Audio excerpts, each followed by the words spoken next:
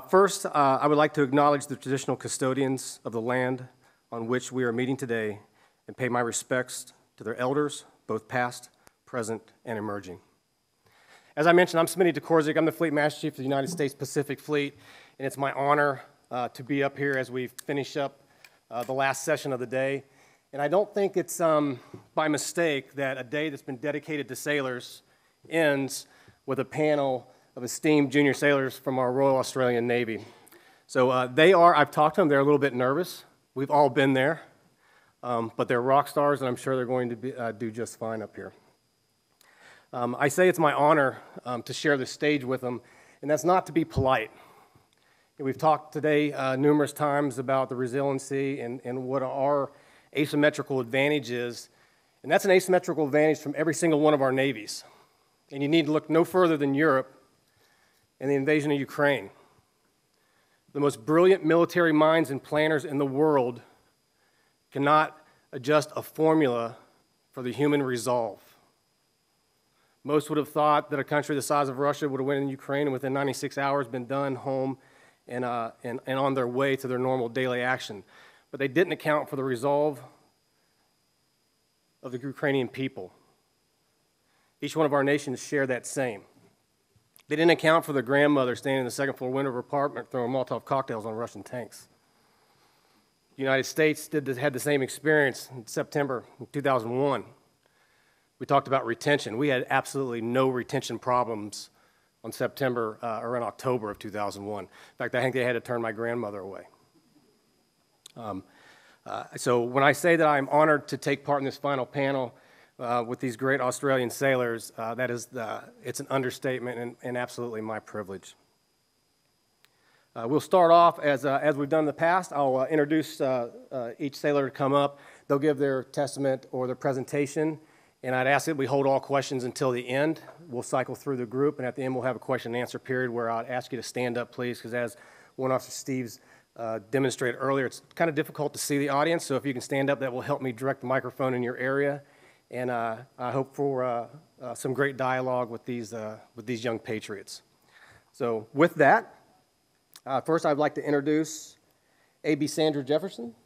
Please come up and share. Thank you.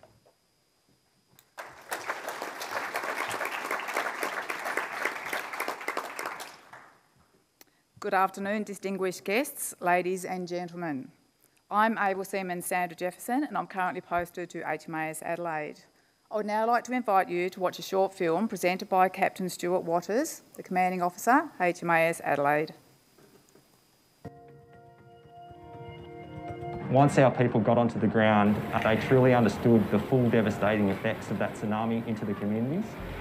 When you've got brick and concrete infrastructure, houses being completely destroyed, cars moved into lakes, all water tanks completely destroyed and contaminated. You can't really tell that from the air, but once you're on the ground and in the community, our people have really seen for themselves how difficult the situation is for these people. So during our period here in Tonga, we've been able to achieve a lot of activities. And probably the most important of those has been the delivery of what's been termed the basic infrastructure recovery kits out into the outlying islands in the archipelago. Those berks, as they're known, are made up of reconstruction stores, primarily building and construction stores, as well as water tanks and water pipes and guttering for roofing, etc. And they're designed to get out into those islands and allow some of that basic infrastructure to be built as a major part of the recovery effort following some of the devastation after the tsunami. Within our joint task group though, we have had additional forces coming from the Republic of Fiji military forces as well as the French Armed Forces of New Caledonia. They've integrated really, really well into our little task group and have consistently played an important part in all the operations that we've conducted here in Tonga. We feel very proud seeing that Tonga is our nearest neighbor, and given this opportunity to come and help them during the trying times is quite an honor for us. Yes, it's a great cooperation with Australia and Fiji Army. It's a good opportunity for the soldier French to see to have a relationship with Australia and the Tonga Army.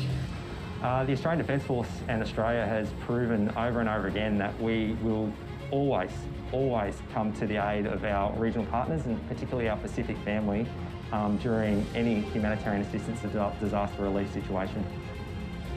On behalf of the ADF contingent working alongside our Pacific family counterparts, I'd like to tell you that we are extremely proud of being given the opportunity to assist you during these challenging times.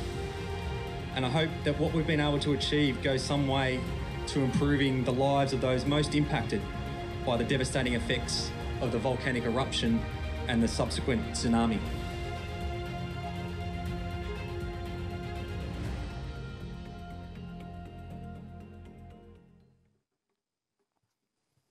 Thank you. I would now like to share my personal story about my experiences whilst deployed on Tonga Assist. At the age of 51, I felt that I needed and yearned for some adventure and some additional challenges in my life, so I decided that I would enlist in the Royal Australian Navy. So fully supported by my family, in May 2019, I set off to HMAS Cerberus Recruit School.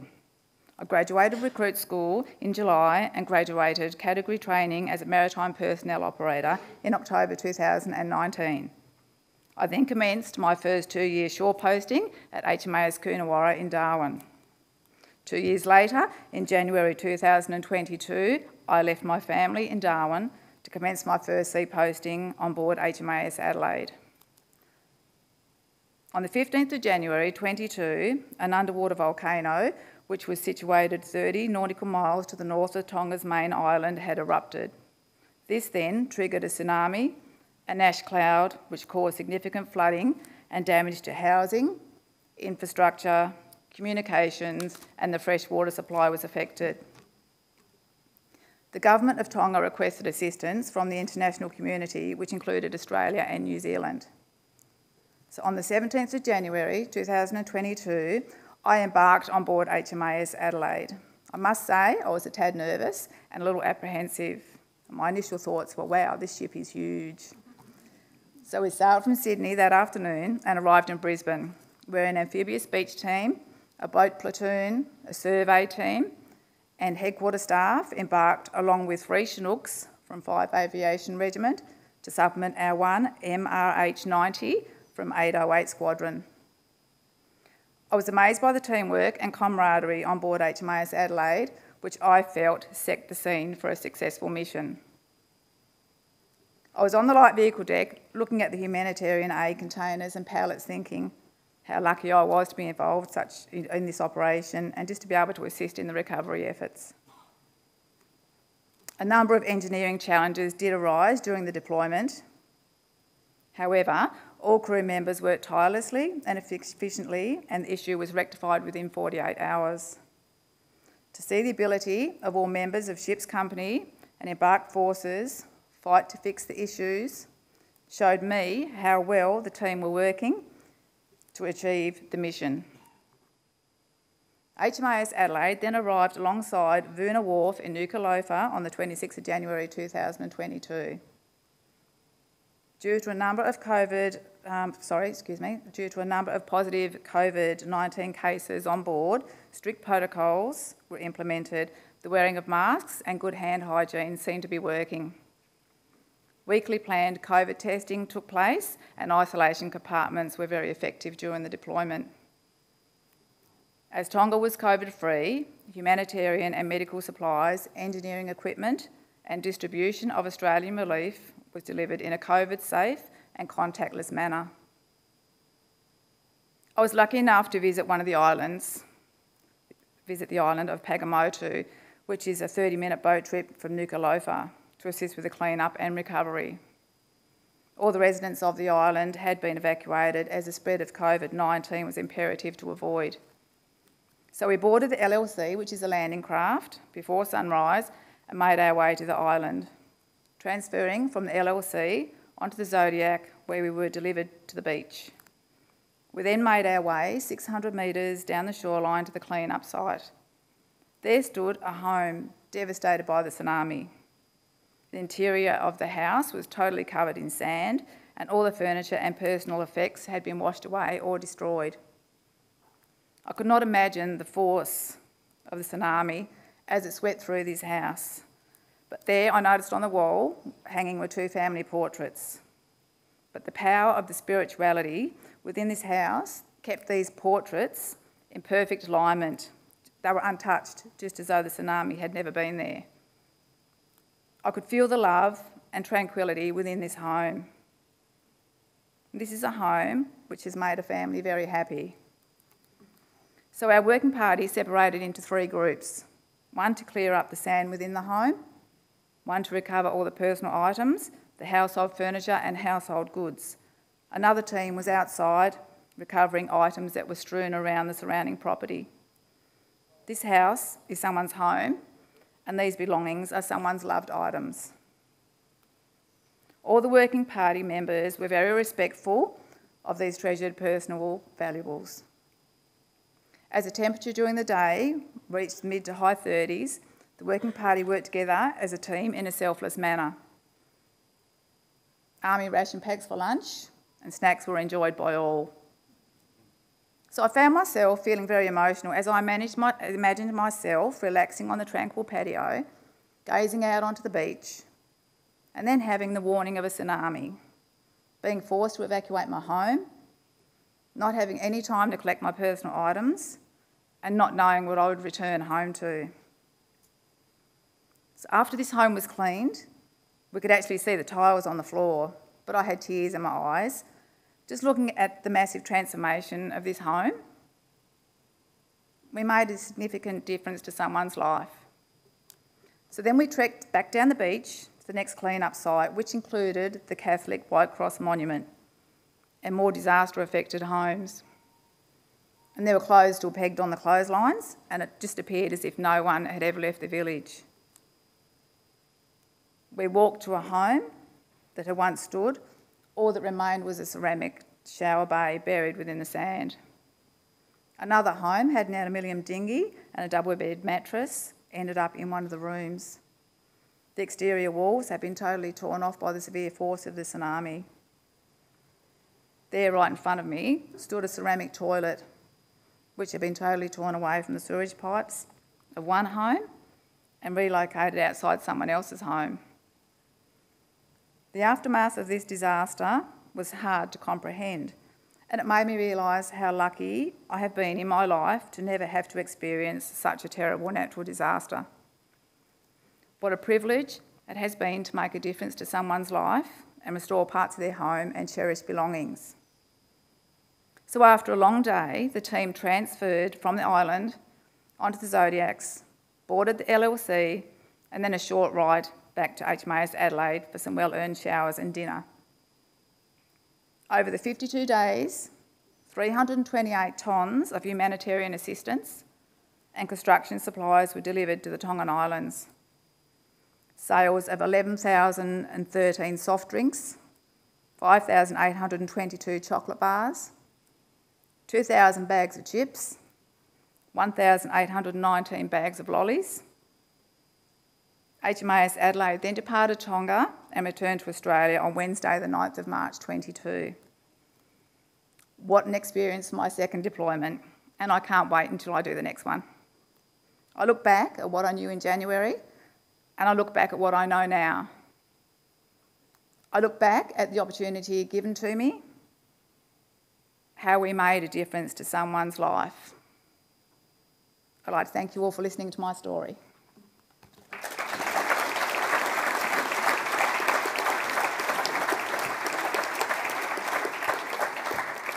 Sandra, thank you for sharing that, and thank you for your service.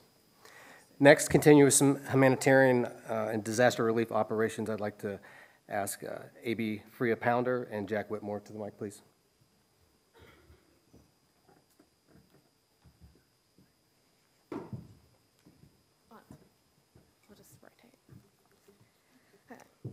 Good afternoon. I'm Able Seaman CSO Freya Pounder, and today with Able Seaman BM Jack Whitmore, we'll be discussing the actions of Flood Assist 2022. We'll be examining the timeline of events and personnel movement, as well as deliberating on the lessons learnt within the experience. The call for personnel to assist in flood relief started with a phone call on 4th of March to Commander Upton, Captain of HMAS Jules, requesting available numbers. 75 out of 164 members of Ship's Company were placed on 24 hours notice to move. Till the designated members of Ship's Company were finally given a set date a week later. This is after personnel were pulled off essential courses and recalled back from leave. Personnel from HMAS Chills and additional units departed HMAS Cuttable on the 12th of March, with the objective to assist civil communities and the local populations with flood assist. In total, 741 ADF members arrived at Singleton Barracks, with the following week consisting of being separated into task groups, receiving our issued kit, which included a demonstration of how to set up and use a hoochie tent, while combating COVID-19 within the task force and having our first exposure to flood damage. As shown in the bottom photograph, where 17 personnel, including myself, were tasked to a local caravan facility in flood cleanup. For being my first exposure to flood damage, it was quite confronting to see families that have been through multiple floods throughout the years completely restart their lives with such high spirits after we spent the day throwing away their personal items and demolishing parts of their homes, which were beyond repair. There was an expectation at this point that all personnel would be fitted with the appropriate kit. However, this was not the case, with certain groups leaving without suitable PPE and basic necessities due to the breakdown in the supply chain. Departure from Singleton Barracks took place from the 17th through the 19th, with groups being sent to Coffs Harbour for an overnight stay and then being dispatched into the Northern Rivers area of operation. The accommodation within Coffs Harbour encompassed stretchers in community halls, with catering being provided by the local reserve unit. Within each task group, there was a transport element that played a vital role in personnel movement and the removal of debris. These included Bushmasters PMVs, which are armoured vehicles built to carry troops, 40 Mack trucks, which were utilised for the removal of debris, and a fleet of four-wheel drive vehicles. 521 ADF personnel arrived at Casino Showground on the 20th of March, where they integrated into the already established Army camp and set up the additional tents to house personnel, with the Army units providing guidance to the Navy on how to set up the tents. At the time of arrival, the weather had cleared up and the ground was somewhat dry. However, the casino camp was already starting to show signs of erosion from Bushmasters and the 40 Mack trucks using the roads. This was soon to worsen due to the weather taking a turn for the worse and rendering the camp unsafe due to flooding. This was also hampered due to the tents provided not being fit for purpose. For example, the holes in the roof and water ingress. Pallets were placed on the ground to raise personnel and equipment out of the mud. As seen in the top left photo, you can see a tent city, which was fondly nicknamed. The road running through the middle of the photo is already flooded, and at one point the ruts in the road from the trucks were at my knees. On top of the tents, you can see hoochies placed on the roof in an attempt to further waterproof. The 21st of March to the 6th of April, taskings in the Casino AO include clean-up and removal of debris from properties and assisting SES with sandbagging. Some personnel were tasked to go to the local community relief centre and aid in the delivery of essential items to flood-affected families. Although at the time the work felt rewarding, the work routine soon changed, with the demand for work being more for machinery than personnel. Over time, people found themselves being left without any tasks to help the community. The ADF participated in the Richmond Valley Council Parade, which thanked the ADF for assistance in flood relief within the Casino AO. This was particularly rewarding to the large number of community members showing their support and gratitude. With the power in camps being very limited, personnel sought to find other means of camaraderie, which then resulted in the Joint Service Sports Day for a bit of healthy competition between the services. There was also multiple games of touch footy between Army and Navy. This helped to grow and strengthen inter-service relationships. Meanwhile, 220 ADF personnel arrived at Tweed Heads on the 19th of March, with Army tents already in place. Similar to Casino, the ADF within the Tweed Heads AO participated with decontaminating playgrounds, relocating debris to open up waterways, assisting the Army in loading and unloading 40 Mack trucks, supporting the Army in the movement of abandoned cars, and working on residential properties. On the weekend of the 28th of March, Tweed Heads and Casino experienced heavy rainfall of up to 275 mils within 24 hours. This posed a huge problem for the camp as the tent facilities were unfit. On the same weekend, both task groups had been informed that the 28th would be a potential departure date. However, this was not the case. This would be one, in fact, two occasions we were told we were going home. Following from the heavy rainfall, personnel from Tweed Heads had to evacuate the area and move to higher grounds, with additional accommodation being organised 24 hours later. To help manage personnel in the ongoing COVID-19 battle, the Tweed Head Task Group then got separated into 3 different locations. On the 4th of April, minutes after being told that we were going home for the second time, a notice came through that we were to be retasked to the Ballina AO. On the 5th of April, we had packed up from the Tweedhead Holiday Park and we were on a bus heading to Ballina for an unknown time frame. Fortunately, within 15 hours, we received another notice that the Tweedhead Task Force was being sent home on the 6th, with the Casino Task Force arriving home the following day. From both the Casino and Tweedhead Task Forces, there was a few lessons to be learnt from the experience. Both the accommodation at Casino and Tweedheads were inadequate for living conditions, as the majority of personnel were flooded out of their established areas. Although we couldn't control the weather, having more equipment issued to assist in waterproofing the camp facilities would have helped with the management of the accommodation. As you can see in the photograph, the water had spread throughout the entire camp, rendering it unsafe. A requirement for a greater awareness of wildlife, as personnel were subject to bites and encounters by snakes and spiders. To help with this, personnel could have received a hazard report on the potential fauna and flora within the area that could cause harm and how to treat it. And although the divisional systems that were in place worked as an effective manner of organising personnel, there was an overpopulation of required members within the AO. The catering for the Casino Task Force was provided by a Royal Australian Air Force unit located within Lismore, which was delivered daily by trucks. The catering unit was flooded in by the heavy rain, causing the Casino Task Force to live off ration packs for multiple days. The Casino Task Group conducted weekly rapid tests for COVID-19, and those personnel who tested positive were then isolated away and correct procedure followed. However, within Tweed Heads, it wasn't until positive case numbers started to rise that protocols were then put in place. And finally, the allocation of required work needed to be vetted more, as some jobs the ADF members attended didn't involve any flood damage cleanup at all. This became more and more of an issue as the operation continued. For example, people were using the system to get rid of trade waste from renovations. This led to a drop in morale as the troops felt that the people who needed assistance were not receiving it. From a junior sailor's perspective, our focal points of this operation was the knee-jerk reaction for the overcommitment of personnel within the AO. This resulted with members spending days at a time not being tasked with any work. However, throughout the operation, I was able to meet so many amazing hard-working sailors that I have formed friendships with that will remain with me throughout my career. The breakdown in the supply chain, which slowed the deployment of members into the AO, was disheartening, as we felt we were waiting around more than assisting the communities. The chance to help us Aussies on Australian soil was an extremely heartwarming and an opportunity I will never forget. While Flight Assist was a rewarding experience, it did show a lot of flaws within the ADF's defence assistance to civil community. Noting the increased frequency and severity of natural disasters, it would be advantageous to further streamline the readying and deployment process for ADF personnel and assets. Thank you.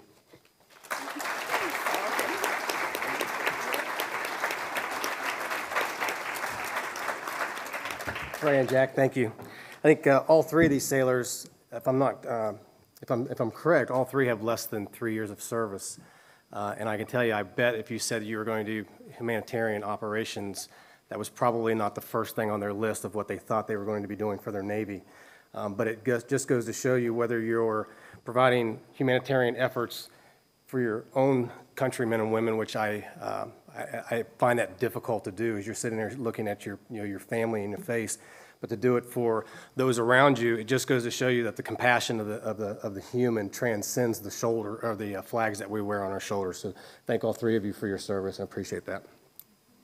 Next, I'd like to invite AB Zach Muller and Hannah Reivers to discuss autonomous systems.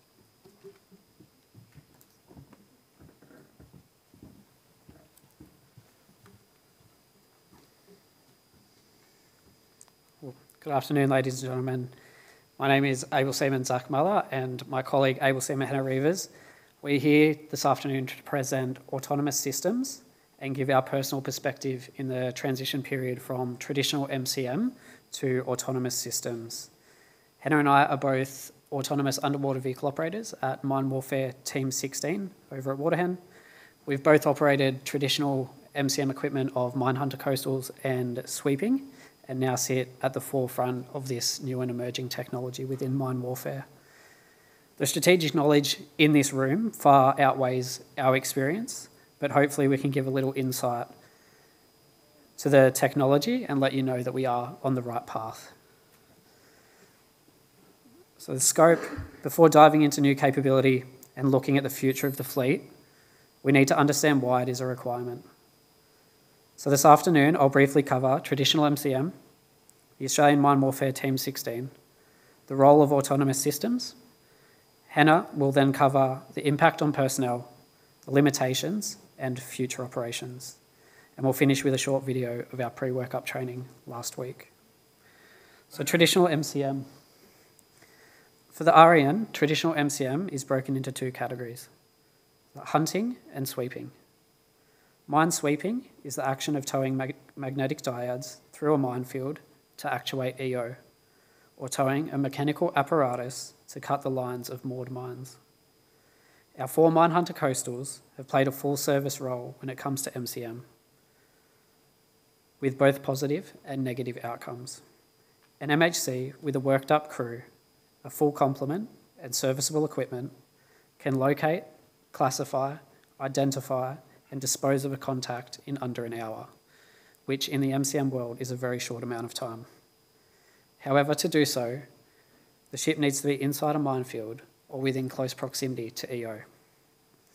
With a crew of 35 to 40 people, traditional MCM is putting more members in danger than is required. Australian Mine Warfare Team 16 is at the forefront of new equipment being acquired. The RAN has adopted an approach similar to the United States Navy and other allied nations. The term Mine Warfare Toolbox is one that best describes this approach, with multiple different tools to attack MCM situations.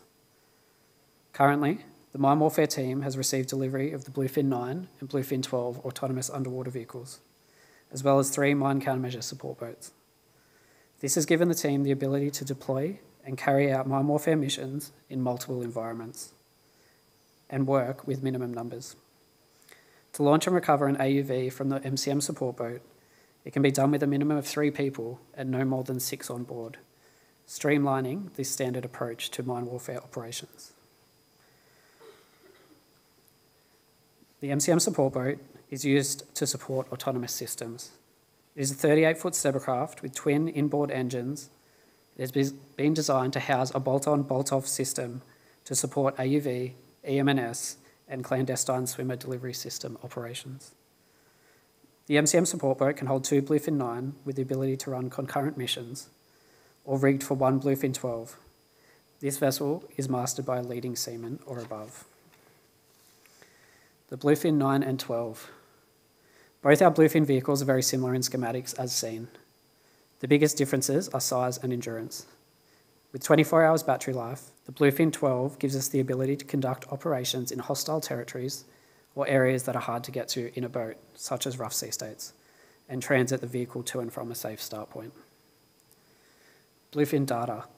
The first image here is of the Bluefin sonar collected during post-mission analysis. From our experience, Bluefin has a clear sonar picture 80 to 100 metres on either side of the AUV's track. The second image is of the onboard camera. Good imagery below the surface can be difficult at times.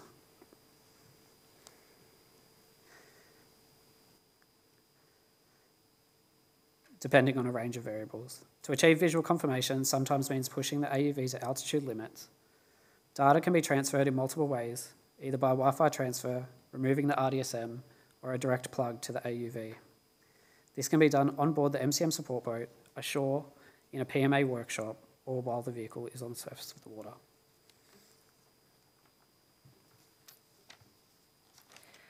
So our EMNS system, that is the expendable mine neutralisation system. There are 3 different variations of this vehicle. The Seafox C, which is a combat vehicle that holds a shape charge for mine neutralisation, a Seafox I, an inspection vehicle for identification of a target, and a Seafox T, a training vehicle. The EMNS is designed to reduce mission time and target both bottom and mid-water contacts, providing another tool for us to use in conjunction with our other systems. The impact to personnel. During this transition period, sailors have seen a huge amount of extra responsibility, which we have welcomed. As a junior sailor, we have been the first to undertake the courses required. It has positioned leading seamen and able seamen at the front of this change. A leading seaman can become a master of an MCM support boat and have an AB as their mission controller running the AV operations. These operations can be often hours away from the task group or command, allowing our junior sailors to operate independently while ensuring C2 flows up the chain. For the mine warfare branch, it has also been a cultural change. A small community that has done things a certain way for a very long time. It is now experiencing a complete overhaul. This has created a positive cultural shift within the branch. It is allowing junior sailors to have increased involvement and assume further responsibility than has been done in the past.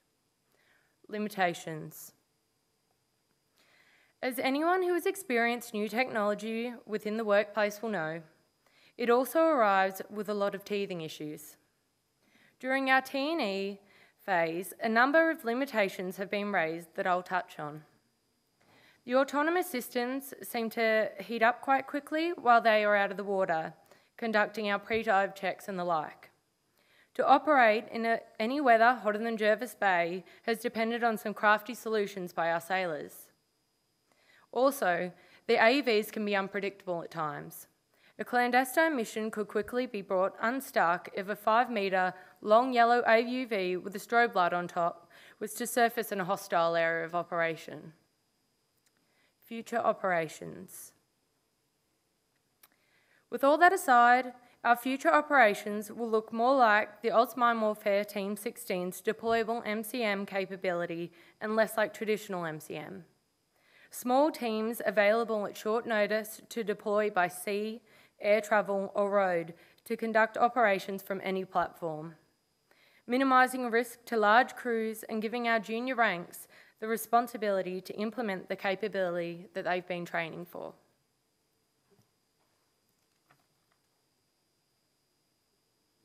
All right, we'll just now put on our short video.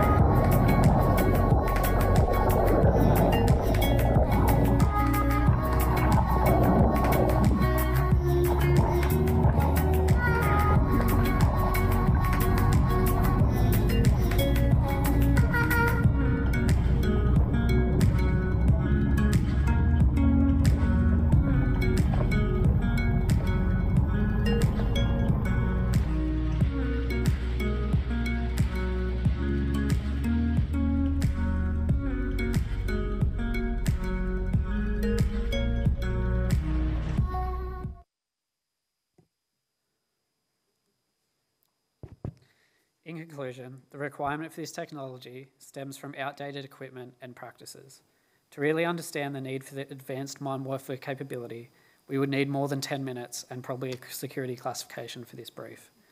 The future of the fleet looks like minimising members in the minefield where possible. That will be done by employing autonomous systems, learning from our industry partners, and deploying this technology in multiple environments. It is empowering our people, all ranks, to operate this technology and having a solid deployable MCM capability with the support infrastructure in place.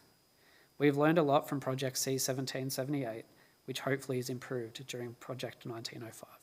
Thank you.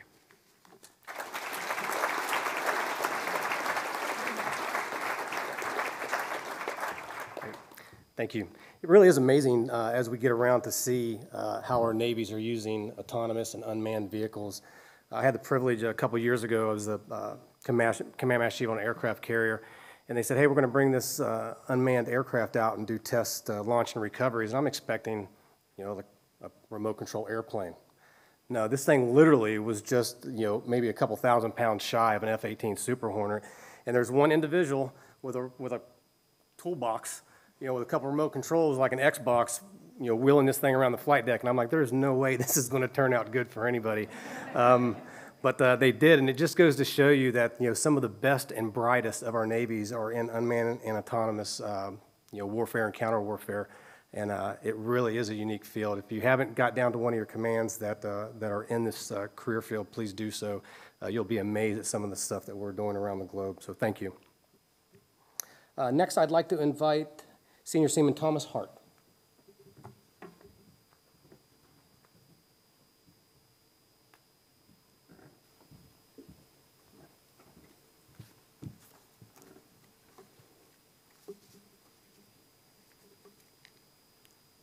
Good afternoon, ladies and gentlemen. My name is Leading Seaman Thomas Hart, and today I'll be giving a brief presentation on the REN's current maritime UAS and their parent squadron, 822X Squadron, which I am currently employed as a UAS maintainer.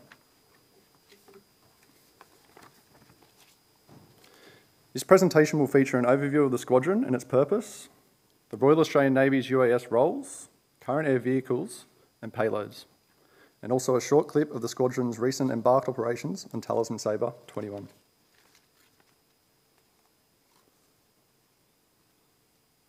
Following operating as an experimental unit for a number of years, 822X Squadron commissioned in 2018. Its purpose, to operationally test and evaluate military maritime UAS ashore and embark to better inform Navy for future maritime UAS acquisition and sustainment. The unit currently has approximately 50 positions and is set for rapid growth in personnel and UAS assets over the next 8 years. From the earlier stages, maintenance and flying of the current UAS were carried out by aircraft technicians, CSOs, and ABN sailors.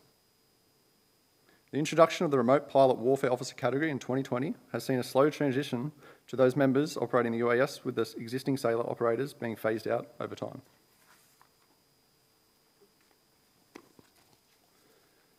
The squadron currently operates two types of military UAS for test and evaluation, the in situ Scan Eagle fixed wing and the Sheeble S100 rotary wing.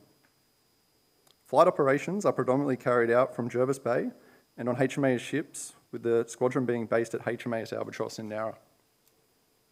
Earlier in May, it was reported that the Minister of Defence had approved the purchase of multiple S100s UAVs for the future REN use under the Future UAS Project C129.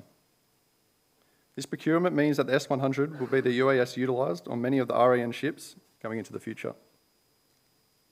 Incidentally, a larger version of the Scan Eagle UAS, the Integrator, has been selected by the Army for future UAS operations. These are the stats on the REN's S2 S100 UAS, which has been operated on REN ships locally and internationally on deployments.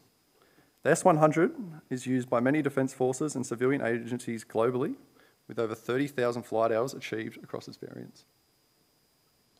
The 5+ hour endurance and payload weight allowance are the key performance features of this platform.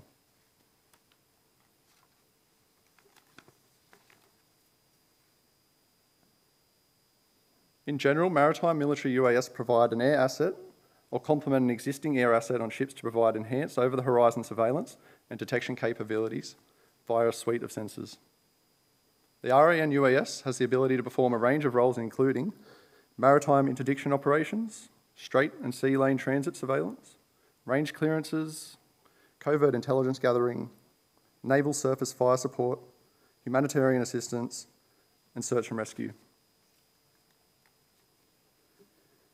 Payloads used by 822X to conduct the roles required include optical and electrical infrared cameras, hyperspectral cameras, visual radar, and communication relays.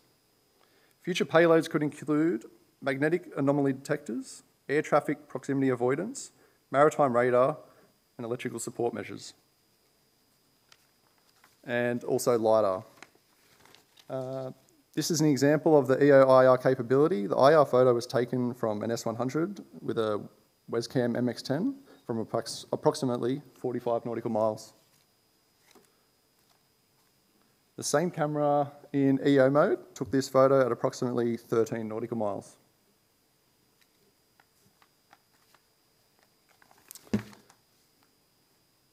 Following video shows S1 operations on FFH HMAS Ballarat. The UAS integrated with the ship and the embarked MH-60R Seahawk Romeo flight to conduct exercises and later regional presence and deployments. The UAS was actioned via the ship's PWO with real-time payload feeds available in the ops room and the ops room sensor feeds available in the ground station. And that concludes my presentation. Thank you.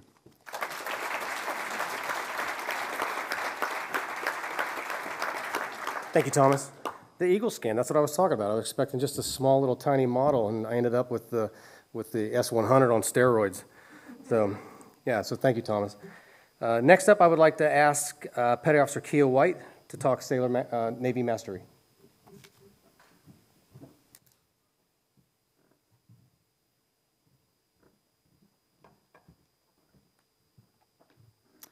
Before I begin, I'd just like to thank my fellow panel members. I know you were all nervous before you got up here today, but well done and thank you for sharing your experiences. Before I start, I have a short 3-minute video to introduce the concepts of Navy Mastery. The nature of maritime warfare is changing. No longer is it simply about having the most technologically advanced systems and platforms. It's about the people, the warfighters themselves, those with more knowledge, skills and experience who can apply that information intuitively will have the upper hand. Today's warfighter is contending with rapid advances in technology, deep fakes, advanced machine learning, AI and autonomous systems, and an increasing threat of state actors testing international rules. Aircraft closing for the north. We need to adapt. The key is Navy Mastery.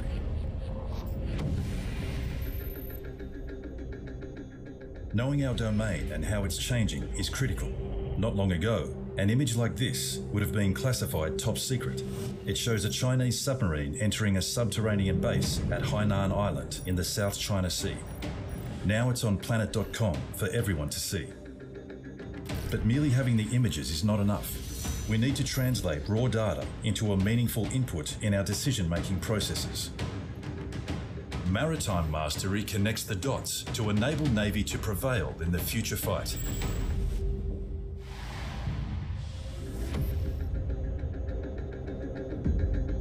Carnage to investigate. Over. A sailor who has mastered their technical competency can identify new ways to regain the upper hand. The 2020 hacking of US IT firm SolarWinds, a trusted provider to organisations across the world. Without needing direct access to SolarWinds customers, hackers secretly injected malicious code into the company's software. It was added to a routine update and rolled out to its 18,000 customers, including Microsoft and the US Department of Defense. There's no reason to think that a similar attack couldn't happen here, with malware unwittingly delivered to every ship in the fleet. How would you counter an attack like this? Would we even know that our systems were degraded? And who would or could deal with a scenario like this? Your technical mastery will ensure you have the skills to intuitively identify and solve the challenges you will confront. You will fight and win at sea. Navy's strength lies in its people and its teams. To predict what enemies will think, preempt what they will do, and ultimately prevail in a prolonged fight, we need to break down our siloed thinking. Imagine one of our ships prevented from entering a foreign port on a routine resupply stop because of a fake document claiming it was riddled with a contagious virus. It has a Navy crest, downloaded from the internet. The style and layout are straight out of the Defence Writing Manual, accessed online. Ship supplies are threatened, capability is compromised, and there's little hope of rest and recovery. What would you do? How do you make sure your team can function? How do you manage the frustrations and emotions on board? Social mastery is about knowing the people around you, their strengths and weaknesses, and how to keep focused on the challenge ahead.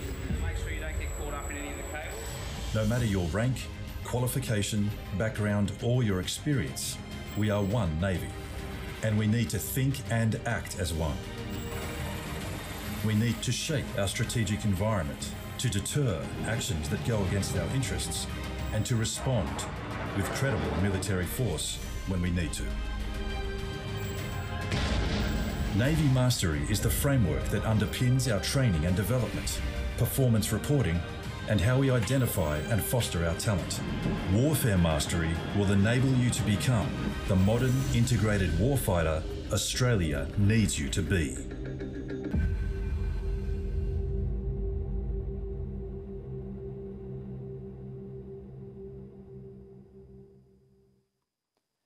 So within Navy Mastery, it consists of 3 elements: maritime, technical, and social. Within those 3 elements, there are 4 stages: foundation, intermediate, advanced, and mastery. So when you're at the foundation level, you're delivering that capability. So for those CSOs in the room, that's when you finish your IoT course, walk out of HMAS Watson, and join your first warship. When you're at the intermediate level, you're a narrow subject matter expert. So that's when you're your sonar controller or your tracksuit. And if you haven't noticed already, I'm a CSO, so there's going to be a lot of references. For those other work groups in the room, I apologise. So at the advanced level, you're a deep subject matter expert. So within the future Navy capability, that will be our ASW directors, or currently known as our ops room supervisors, or sharpening China grass for PWOs. At the master level, you're the subject matter expert enabler and the evolver. So you're ensuring those below you at the foundation, intermediate and advanced level are becoming those narrow subject matter experts and also those deep SMEs. So within those 4 stages of foundation, we also have competencies. So the maritime and social, for all those other work groups, they're the same. They're exactly the same for every work group. So that's regardless of your logistics, within the warfighting community, or within engineering. So it's our technical competencies that will change and will be work group dependent. So what does Navy Mastery aims to do? So it creates a clear and flexible pathways to develop our people with an equal focus on maritime, social, and technical. It's to drive individual development and modernise our training delivery. So for more information on social mastery, you can visit our website or come to us at our stall at 2 Lima 28 on the main exhibit floor. But today I'm here to emphasise the importance of social mastery. But why social mastery? So our technical pathways for all our work groups are laid out. So we all know that we have to go to IT, so upon Cerberus, go to ITs, then go to sea, then go on intermediate, do some shore postings in between. We all know that. Maritime, well, we're in the Navy, so we've got to go to sea. So that one's, I think, pretty assumptions can be made here that we're in the Navy, so we have to go to sea. But how do we develop and why do we need to develop our social mastery? So for the first 10 years, I never chose or had a desire to do a posting that did not involve ASW. This is why social mastery excites me. It challenges me. It allows me to focus on my personal growth, enabling me to create an environment where people can strive towards excellence, establishing high-functioning individuals and teams, willing and able to fight and win at sea. However, there was nothing laid out on how to develop my social mastery. No pathways to follow, no courses that I needed to complete, nothing to establish a starting point. This is when I realised if I wanted to develop and enhance my social mastery skills, I would have to do it myself. This is what led me to the Navy Women's Mentoring Program and the Directorate of Navy Culture. My participation within the Navy Women's Mentoring Program hasn't been a huge commitment. It's 1 hour a fortnight where I can focus and develop myself.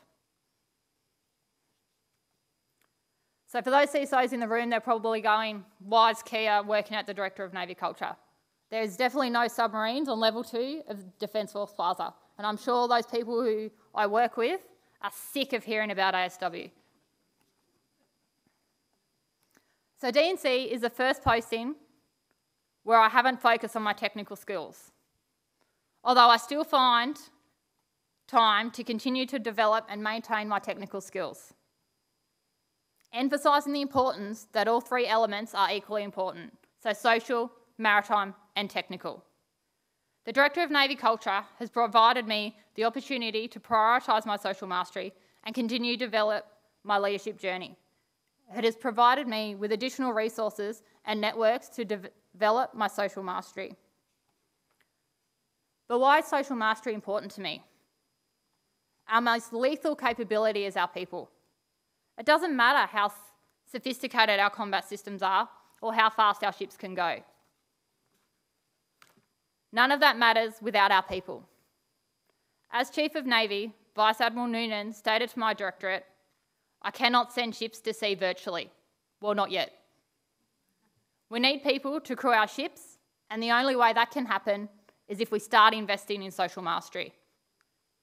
I want to leave a legacy behind where our people have an environment enriched with shared values, enabling one another to be the best version of themselves, and to contribute to the greater team as a thinking Navy, a fighting Navy, and an Australian Navy. Thank you.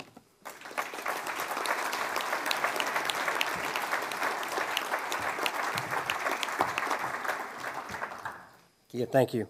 So in the, just for time's sake, I'm going to open it up just for a Q&A here for our panelists. I'll save my comments till the end.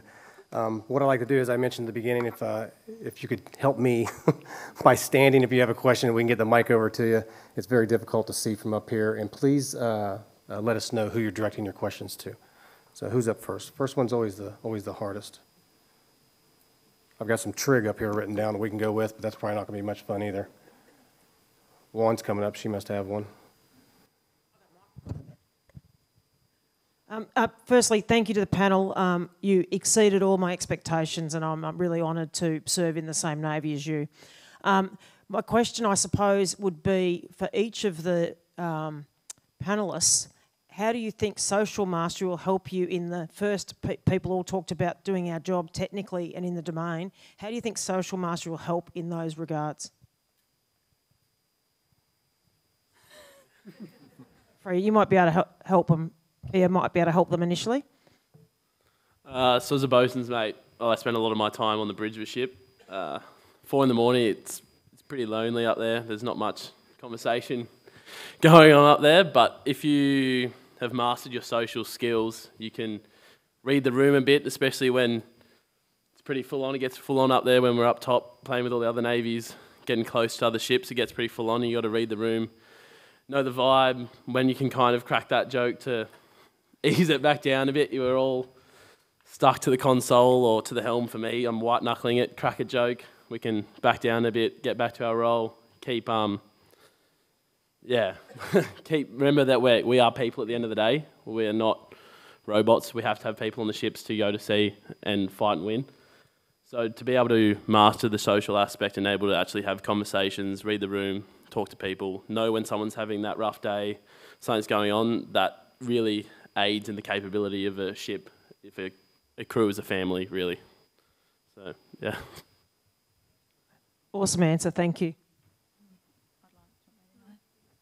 Hi, I work in the ship's office on HMAS Adelaide, and I think it's very important to have social mastery skills, to be able to understand people. It's all about listening. It's all about understand human emotion, showing a bit of empathy as well. And without understanding and being able to listen to what people want, you can't deliver on the other end. So to me, it's very important to be able to listen and to be able to express yourself, just knowing that you can help people, having those social skills to talk to people, having the confidence that you can do it. Yeah, great. And I'm conscious of time, and there's another question up there. Thanks, panellists. I really appreciate it. Hello, it's Chief Zoe Mack. I have a question for those that were involved with both Op Tonga Assist and Op Flood Assist. So how do you think being involved with those, especially at the start of your career, what impact does that have on your sense of purpose within the service? And how do you think that will influence your career going forward? Coming from joining the ship and going straight to a warship, I wasn't exposed to any of the Hader or amphibious side of things. And it was definitely a change to what I'm used to, but it was rewarding in the fact that I know that that's what I signed up for the end of the day, and I was able to help Australians. And I think it was also good to allow people, like especially gap years that got to experience flood assist, and say that this is the Navy. It's not the Navy every day, but it is part of what you're signing up for, and it was the reality of what we do as our jobs every day. It kind of reminds you that our job is such a wide spectrum.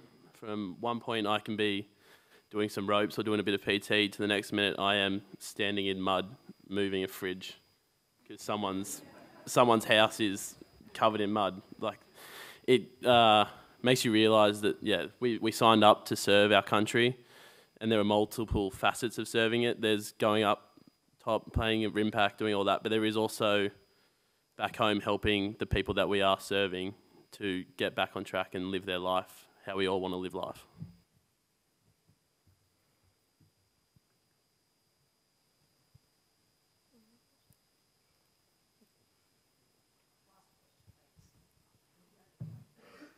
It's just about the women's mentoring program. What's involved with that?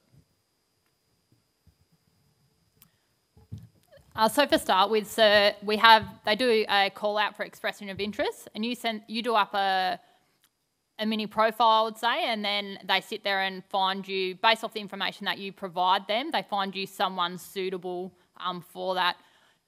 If you got into your mentor program and had that first conversation and you weren't comfortable, or you didn't, don't agree with the suitability, there is the option to obviously change that out and opt to get someone else as well.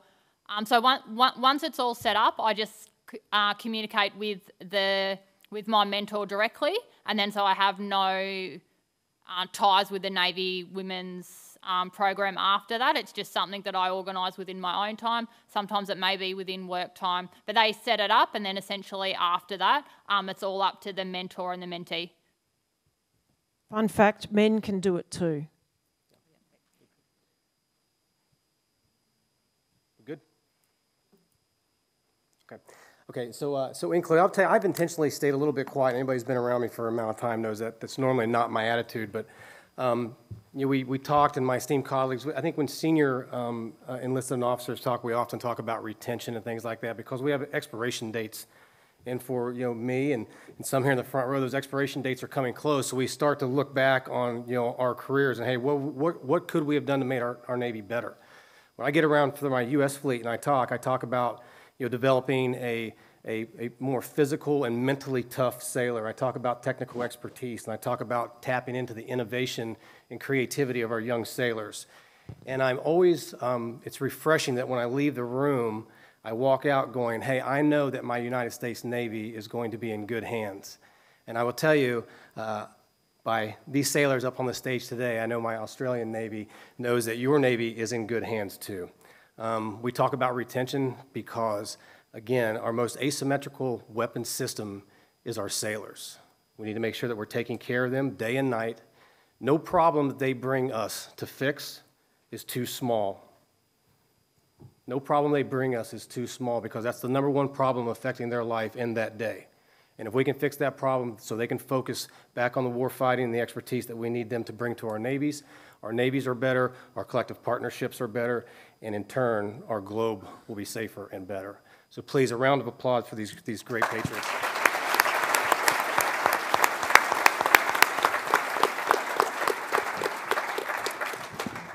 And Juan, thank you for the opportunity to moderate this panel. Thank you. No, thanks, mate. I really appreciate your help. And I've just got a small gift for the team. Are very brave today. I know in 2019 I presented at Sea Power and how nervous I was, and I don't think I would have been able to do it at such junior level of time in the Navy. So thank you for your bravery, and thank you for your work.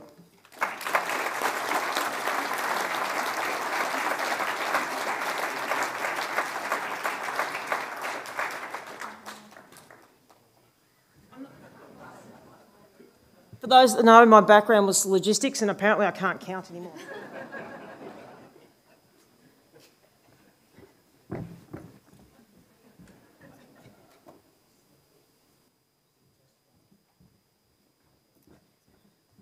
Is Springy still in the room?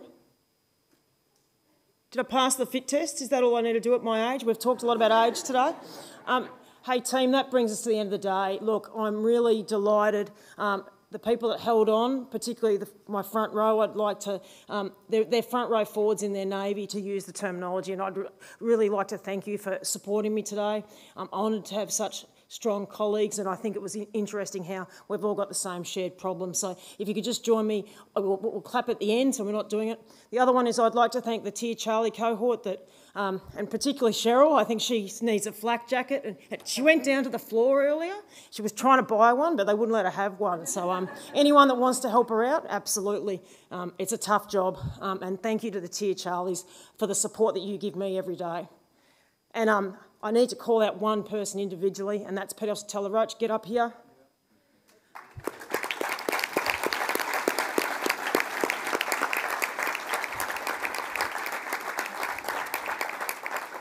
We talk leadership and social mastery. I don't think you're supposed to say to your peer, get up here, but anyway.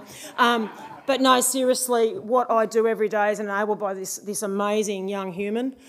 We call Team One in my office. We joke that Team One's out, Team One's in, but it's absolutely a team. For the junior sales and the senior sales in the audience, a classic example of all the senior warrant officers like, what are we going to call this thing? What do we give it? What name? We're coming up with these crazy names. He goes, just call it what it is, ma'am. It's a sailors' forum. So thank you for pulling it together, and that's exactly to reflect on that leadership and teamship, and he mentors me all the time, so I'd like to thank him. But lastly, and most importantly, I'd like to thank you for being here, and those that will watch this virtually online later, thank you for watching online. We're trying to do a lot of stuff in the Navy. We're doing amazing things. This is the future of our Navy, and all we need to do is support that legacy. So please, it's all about our people, and thank you to everyone for being here.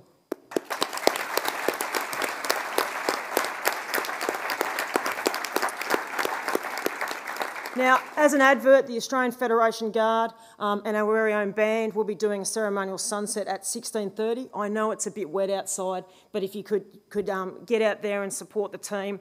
They were training in the rain before when I ducked outside to take a phone call. It's a tough gig. And the other thing I know, there's soft drinks and other things that might not be soft drinks down on the show floor. You've all earned something that's not a soft drink, but take whatever you want. I'll be having a glass of wine in my hand in about 5 minutes' time, so thanks for your support. See you soon.